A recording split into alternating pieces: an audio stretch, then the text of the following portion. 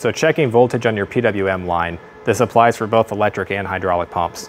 If I run my pump system here, right now I have a normal operation where my lights are good on my PWM driver, the pump system is functioning, we should be good. On this signal line to the PWM, this voltage will vary. So if I were to, while this is plugged in, if I were to back probe in here, my voltage might be 8 volt or 9 volt, staying locked into my target rate.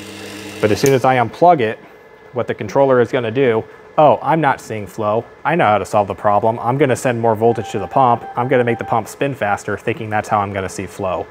So say if you have a scenario where this is plugged in, but you're not getting your signal lights here indicating that the pump is running, or on a hydraulic pump, if you turn it on the controller and the pump's not spinning and your hydraulics are turned on and they're not reversed, you can get your voltmeter, and you might have a yellow and green wire. It's okay if your voltmeter is on backwards. Yellow will be your positive, green will be your negative. In this case, white is positive, black is negative.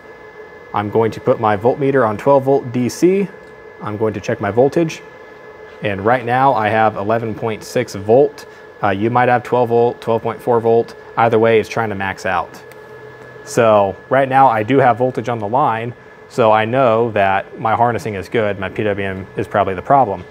Say if I did not have voltage on that line, let's say in this case I'm going to turn my controller off. We'll pretend that my controller is turned on right now and the pump should be running. If I check for voltage on that line while I tell that pump to turn on, and I have no voltage there, 0.1 is basically 0 volts. If I have no voltage there, then I know I have a problem with my harness. Either voltage isn't getting through to the PWM, so we do not know to turn on, or the rate controller itself isn't sending voltage out because there is either a problem with the rate controller, or maybe your implement switch is in the way, is stopping the signal from being sent out, or it's some other setting. So a couple different things to look for on that PWM side.